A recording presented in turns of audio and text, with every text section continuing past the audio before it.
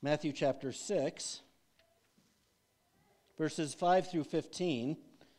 We've looked at this passage earlier on, but I thought it would be helpful to look at it again, particularly because Jesus comments on the petition that we are looking at today.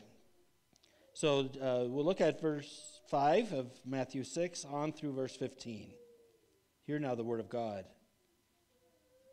And when you pray, you must not be like the hypocrites, for they love to stand and pray in the synagogues and at the street corners, that they may be seen by others. Truly, I say to you, they have received their reward. But when you pray, go into your room and shut the door and pray to your Father who is in secret, and your Father who sees in secret will reward you. And when you pray, do not heap up empty phrases as the Gentiles do, for they think that they will be heard for their many words. Do not be like them. For your Father knows what you need before you ask him. Pray then like this: Our Father in heaven, hallowed be your name. Your kingdom come, your will be done on earth as it is in heaven. Give us this day our daily bread, and forgive us our debts as we also have forgiven our debtors. And lead us not into temptation, but deliver us from evil. For if you forgive others their trespasses, your heavenly Father will also forgive you. But if you do not forgive others their trespasses, neither will your Father forgive your trespasses. Well, let's pray together. Father in heaven, we thank you again that we can come together to worship you and to be fed through your word. We pray that you would now instruct us in this very important truth and passage of Scripture, and that we would be both those who are forgiven and are able to forgive. And so work in us, O Lord, we pray by your Spirit and word. For we pray this in Jesus' name. Amen. You may be seated.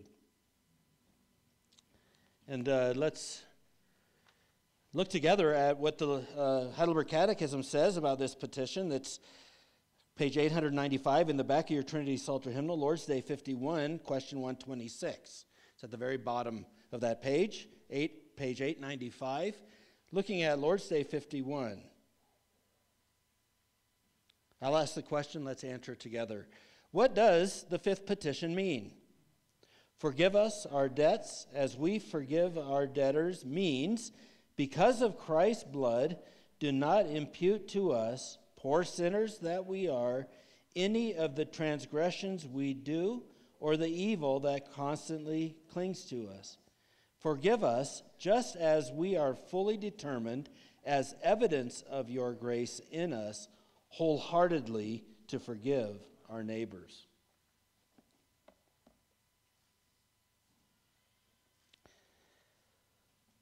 One of the best, I think, illustrations of this petition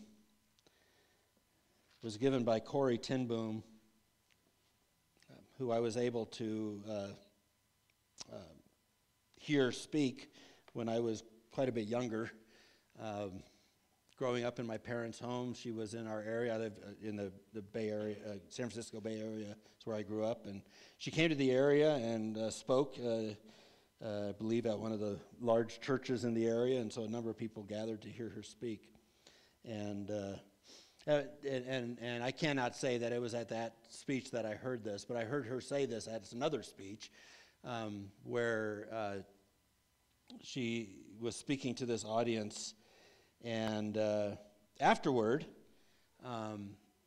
after her time, where she spoke, people wanted to come up and talk to her and so forth and shake her hand. And, she was that kind of a celebrity, if you put it that way. So she was shaking people's hands, and this elderly man came forward, and she actually recognized him as one of the Nazi guards that was in her concentration camp. He was a bad guy. And she said at first when she saw him, she could not extend her hand. If you know the good story of Corrie ten Boom, she and her family were put into concentration camps, and her sister was killed in the camp that she was at. Her mother and father did not survive them either, and so but she did, and she later went around the nations talking about her experiencing and proclaiming the glory and grace of Christ. But she said at first when she saw this guy, she couldn't extend her hand, but then she prayed, "Lord, you've forgiven me, help me forgive." Wow. And that's what this is about. This illustrates, I think, Christ's concern when he teaches us to pray and forgive us our debts as we forgive our debtors. And it begins with the word and forgive us our debts. That's kind of interesting, isn't it? It's closely connected to, closely tied to what we've just said before. The previous petition was, give us this day our daily bread and forgive us our debts, right? So it sort of makes a connection between the two.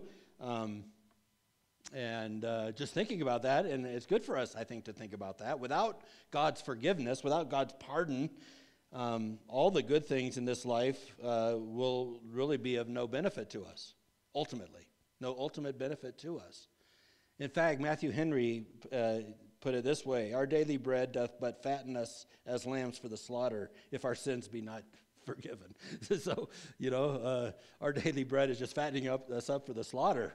Interesting way of putting it, but definitely you see the connection. Excuse me. And we could, say this as well, that our sins are so great and many and grievous that we really don't deserve a mouthful of food from God. And we could say that our sins are an obstacle and can become obstacles to the favors that we would receive from God. So somebody has said, whenever we pray, give us, we need to also be praying, forgive us. Whenever we pray, give us, we should also be praying, forgive us. And that's what Jesus is teaching us. Give us this day our daily bread and forgive us our debts. Well, what a blessing it is, isn't it, to be forgiven of our sins, of our debts by our Heavenly Father. As I've often said, this is when we are forgiven and are trusting in Christ, our Heavenly Father just is putting his arm around us and saying, I'm your father and you're my son, you're my daughter, and it's good between us. It's what a wonderful thing that is. And I still love you dearly. So it's a wonderful blessing. So what do we mean when we pray, forgive us our debts? Well, one of the things that we need to understand is that our thinking biblically, our sins are debts. In other words, we have not rendered fully what is owed. Okay? We have not rendered what is owed. So if some of you might have a mortgage, you have a debt. The reason is because you haven't paid the full price yet of your house. So you haven't, you still owe a certain amount of money in order to be out of debt. And so we have, in sin, failed to render to God his lawful due. So what is that? Well, it's constant and perfect obedience. That is God's due. Constant and perfect obedience. And clearly, we fail. And in Adam, all have sinned and fall short of the glory of God. And so often today we see the law as, the 10 suggestions rather than the 10 commandments. And, it's like, so we don't understand, we don't recognize that actually is what is owed God. They are commandments. They're not suggestions. They're 10 commandments. That is what is owed God. And rather, instead of, as sinners, getting closer and closer to that perfect and constant obedience that we're called to, we add to our debt. We continue sinning. Particularly apart from Christ, we get worse. Sort of like the frog will jump out of a pot of hot water, but not if the water begins cool and gradually becomes hot, right? And that's kind of what happens, right? The drug addict never says as a child, when I grow up, I want to be a drug addict on the streets. It never says that, right? I want to be an alcoholic. No, there's slowly but sure what has happened is he's gone down a certain path that has led to a certain place. That's true with pornography. It's true with stealing. Just all of these things. It starts very small, but then just continues to grow and grow and grow. Well, we're adding to our debt. We are continually adding to our debt that we owe to God. And so our constant and perfect obedience is lacking. In other words, we have failed to render to God his lawful due, and therefore it is a debt. We are called to give to God sincere and perfect worship. Our purpose is to glorify God and enjoy him together, and we fail that as well. And so it's no wonder that Paul says in Romans 8, therefore, brothers, we are debtors, not to the flesh, to live after the flesh, but we're debtors to God. We're debtors to God, to live for him. In Luke 17, verse 10, Jesus had told the parable of the ungrateful servant who was forgiven a little bit, and then when somebody owed him, or forgiven a lot, but then when somebody owed him a little bit, he wouldn't forgive. And Jesus says, so likewise you, when you will have done all these things, you're commanded to say, we are unprofitable servants. We have only done that which was our duty to do. We are called to be worshipers of God, giving glory to God with thanksgiving and love, and we fall short of this. We are debtors. And so what does it mean when we say that we are debtors to forgive us our debts? What are we asking for?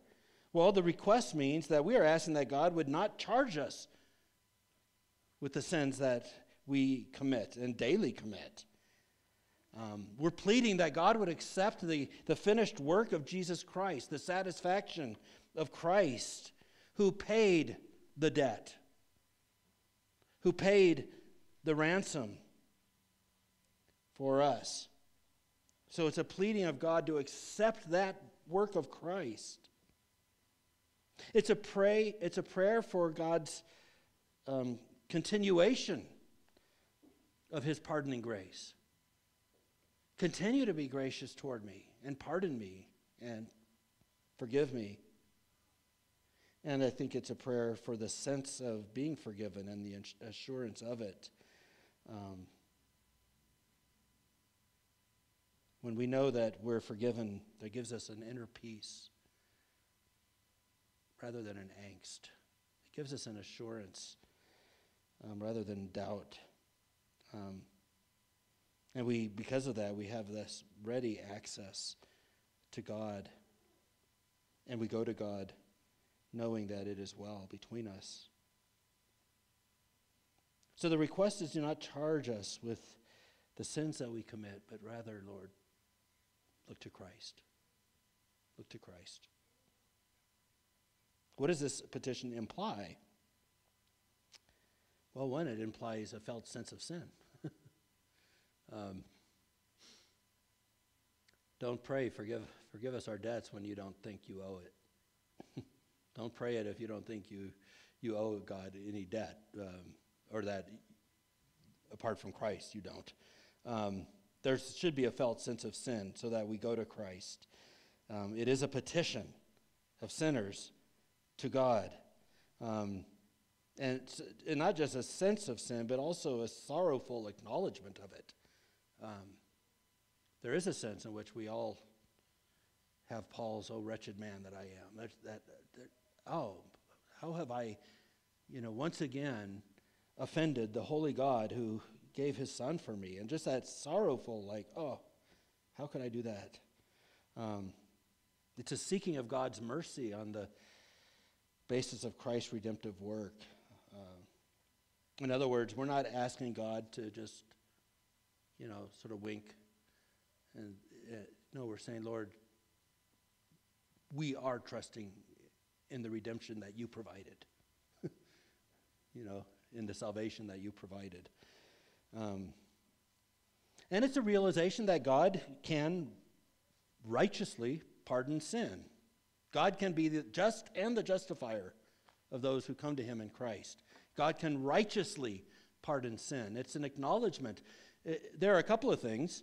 It's an acknowledgement that only God can forgive sins, but it's also an acknowledgement that God can do that righteously. He can be righteous and still forgive sins. He's not just winking at it, but he's actually dealt with it.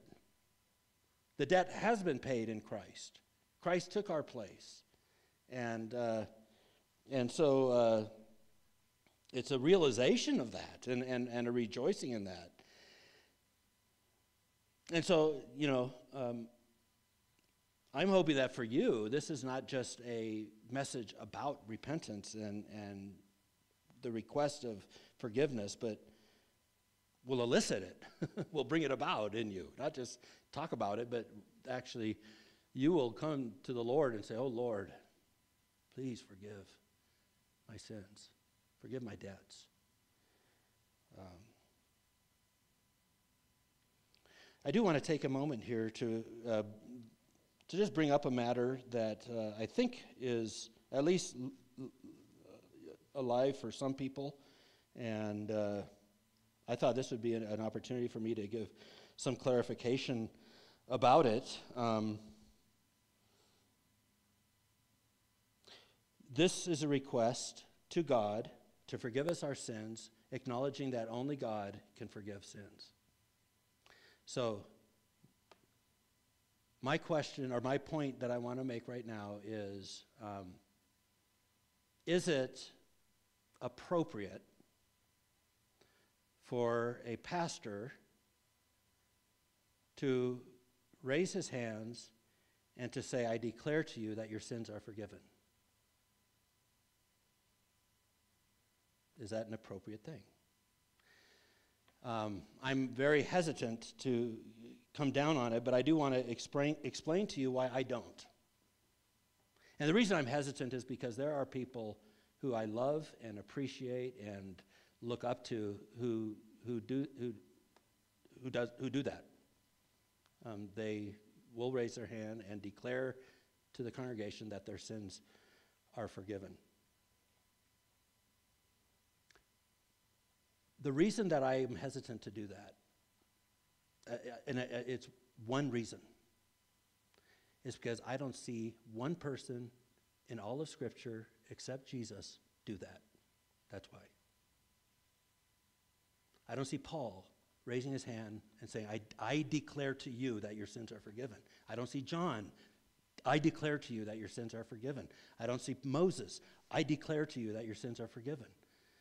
I don't find that anywhere in Scripture. And so because of that, I'm very hesitant to do that. What I will do, and I do every week, is point you to what the Scripture says. That if you confess your sins, God is faithful and just and will forgive your sins. And that you can be assured that your sins are forgiven. So I just want to be very clear about that. And that doesn't mean I couldn't be persuaded that it might be a right thing to do or a better way to do it. But at this point, I'm not persuaded. And because I'm not persuaded, I think it would be a dangerous thing for me to do. But let me be clear. The reason is because I don't find anybody else in all of Scripture who does that. I don't see an example of it. And I certainly don't see a command to do it. So without a command and without the example, I'm uncomfortable taking that on to myself. So that's the reason. And I just want to be open about that to you as a congregation who I love and want to be transparent. Okay? Only God can forgive sins. So then, But then that's not everything here, because the petition goes on, as we also have forgiven our debtors. What does Jesus mean there? Well, he goes on, doesn't he?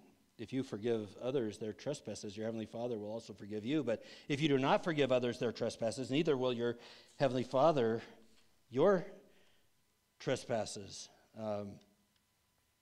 Does it really mean that God will not forgive my sins if I don't forgive? Yeah.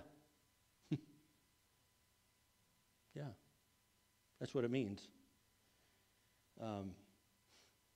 Again, in Matthew 18, that parable about the ungrateful servant. So likewise shall my heavenly Father do also to you, if you from your heart do not forgive everyone, his brother, their trespasses. But understand this. Your forgiveness of your neighbor is not the ground of God's forgiveness for you. Only the finished work of Christ is the ground for God's forgiveness of you. Only Christ's atoning sacrifice is the ground. But for me to be forgiven by God, there has to be, as I said, that sense of sin, a sorrow for sin, a longing for the grace of God and his mercy, a clinging to Christ and being assured that Christ has accomplished the forgiveness that I need. And I think what Jesus' point is if you're unwilling to forgive others, you don't have that. You don't have that sense of forgiveness. You don't have that sense of your own need for forgiveness. It does not exist in you.